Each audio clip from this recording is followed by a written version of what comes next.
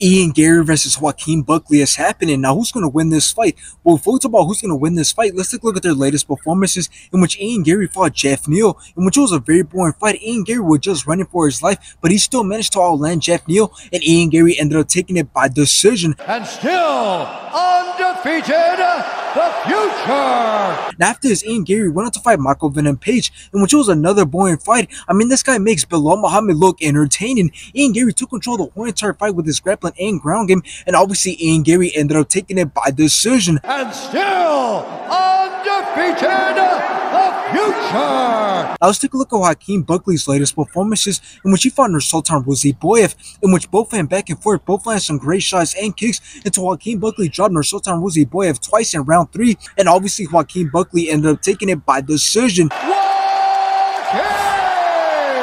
Now, after this, Joaquin Buckley went on to fight Stephen Thompson, in which Joaquin Buckley started out very fast. His wrestling and grappling was great, and Joaquin Buckley knocked out Stephen Thompson in round 3. That was a big shot. Oh!